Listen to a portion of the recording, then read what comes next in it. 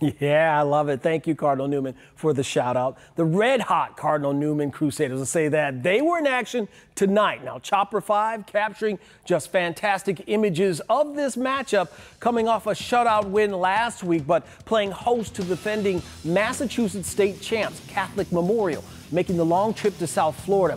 Think about that. Now, the Crusaders protecting their home turf in the first half, jumping out to a 14-0 lead at the break. This defense for Newman, it is absolutely no joke. They pull off a huge 35-2 win and a historic night in West Palm Beach. Believe it or not, this was the first regular season loss since 2018 for the visiting Catholic Memorial. That is amazing they've won all those games. Safe to say, it'll be a long flight home.